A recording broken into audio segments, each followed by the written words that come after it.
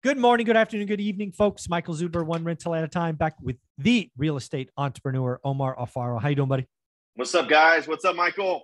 Hey, so video number one was fun. We made some bold calls, a lot of nuttiness going on. Nuttiness for sure. We're heading into a messy real estate world. We're heading into a messy economy.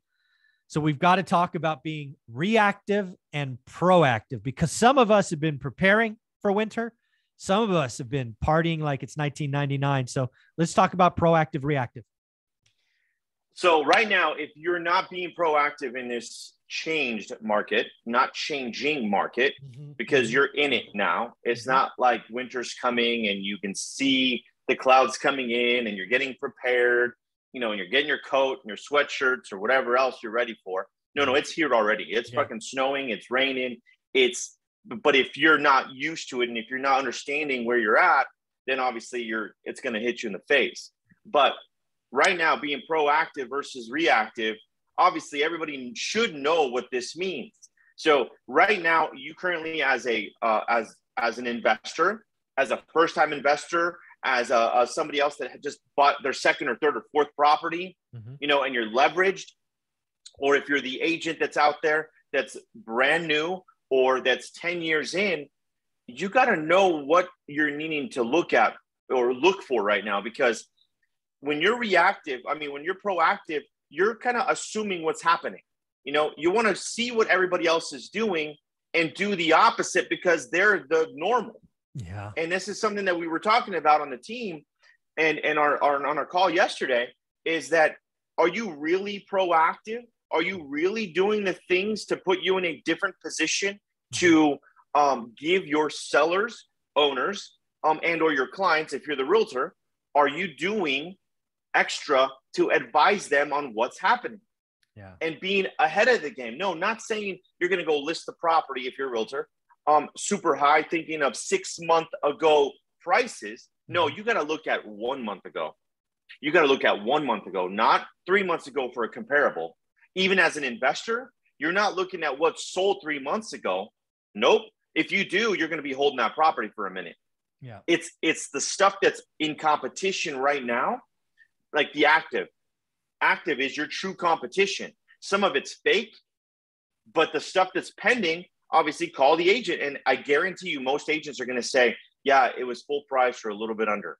It was full price or a little bit under. It's not over 10, 15,000. So proactive, understanding that you are getting to a point to where you're going to have to advise this client or seller of where you're at in this business. Because reactive means the shit's already, down, and all you're doing is chasing the market now.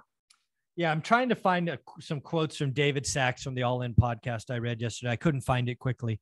But basically what I wanted to pull up is, he's like, the world's different. Good news, bad news. Today is different than the last 2 years. And he was talking to a Stanford MBA class, I believe, about raising money in IPOs and private companies and VCs and all of that stuff. And basically, you have to be default alive. So what does that mean? Would you say default alive? Yeah, default alive. And again, that means something to private companies. Default alive basically means you're cash flow positive. Because if you're going through month after month after month and you have more cash at the end of the month than you did at the beginning, you're default alive. You're not going to go broke, right? That's what that means. So I was trying to get the actual quote because I wanted to use it for real estate agents and investors.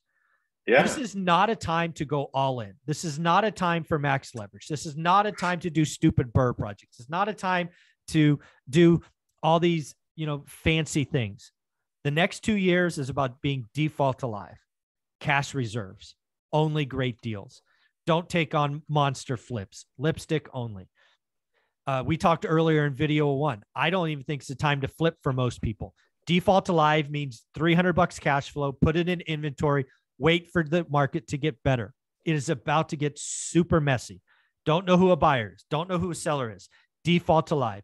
Buy great deals that work day one. This is not about, I have a great paying job, I can afford $200 cash flow. No, you can't. Default alive. Positive cash flow, hold for years. No variable rate debt. No bridge debt, no short-term loans. And if you can't do it, buy better, buy cheaper. The market is changing right now. Lots of investors, lots of real estate agents, lots of mortgage brokers didn't get ready when winter was coming. And now they will be Starbucks baristas soon enough. Be better, better deals. What do you think? Spot on. Spot on about the baristas. I mean, I'm enjoying my coffee. Me too. But no, guys, seriously, what you're saying, buying great deals, and if that bottom number is $300 as the investor, $300 in positive cash flow, this reminds me of something, Michael. When I was buying these houses at $40,000, $50,000, and I'm sure you were too, I was not making $600, $700 in positive cash flow. We were making $200, $300, man. Oh yeah. And yeah, but look at the prices. Dude, I was borrowing at like 12%, 10 to 12%. Me too. Yeah, yes. You just had to. Exactly. And right now, think about it. We can get non-QM at 6. Exactly. 6.25 all day long. I mean, the lending market is so great, so awesome. Buy better deals. Buy better deals. The next 2 years are not the last 2 years. I keep telling investors, wholesalers, and flippers, if you haven't fundamentally changed your business, you're going to go broke. If you're acting like a wholesaler, and I see it all the time in my market, they're sending me deals that are nowhere close to where it needs to be. Buy better. So you're getting those emails too. And then you're like, ARV is what? What are you smoking? Yeah. They sent me an apartment building in my market. I think it was 12 units. It might've been 14. It was like 1.8 million. I'm like, dude, I wouldn't pay 900 for that thing. What are you guys thinking? This is beyond retail. I mean, like fucking 170 a door? Yeah. Or 160 for a C class. And I mean, come on, really? You guys got to be better. So, because again, why is that a problem? That wholesaler, or probably wholesalers, are spending time marketing and signing a contract does not get you paid. Signing a listing agreement doesn't get you paid. A lot of you haven't changed your buying and what you're looking for. You're going to go broke. Michael, you just said something. Don't spend your time marketing. Spend your time knowing your market. Yeah. Because, it changed. That's huge. Go back and watch video 1. It changed. It's 100% changed.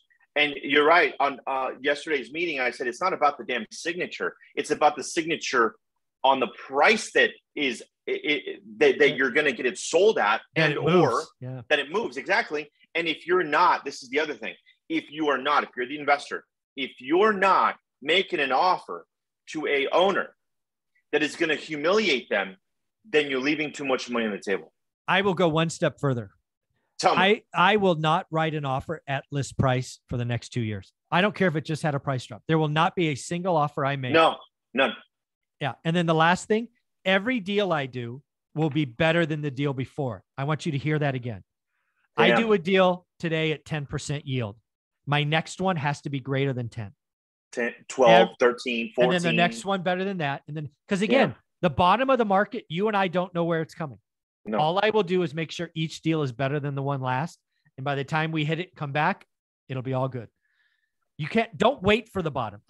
You don't know where it is. So I'm going to buy a great deal. And then the next one will be better. And the next one will be better, because I look at my market every day and I don't care. Sellers can tell me no. I'll write a different offer to a different person. It's all good. That's interesting. That is freaking interesting. I'm going to be using that. And if I cannot do better than the last deal, I'm not buying it. Exactly. This is about being default alive. This is not about pumping your chest on Instagram saying I did 36 deals in 2022. And oh, by the way, you broke even. No, I did 4 deals and I inventoried them all, and I will be default alive because I still have plenty of capital. My burn rate's fine. I'm all good. Default alive. And that burn rate is exactly what everybody needs to hear more about. Yep. That burn rate. Yeah. Wholesalers, flippers, all of you are just going to go broke. Yeah, it's going to be bad. Omar, where can people find you? Guys, follow me on IG at Omar_Alfaro, or my website, OmarAlfaro.com. And if you're a real estate agent, especially if you're a new agent, video 3 is just for you. We're going to talk about a brand new agent, what we would both do today. Thanks, 100%. Buddy. Let's go. Yep.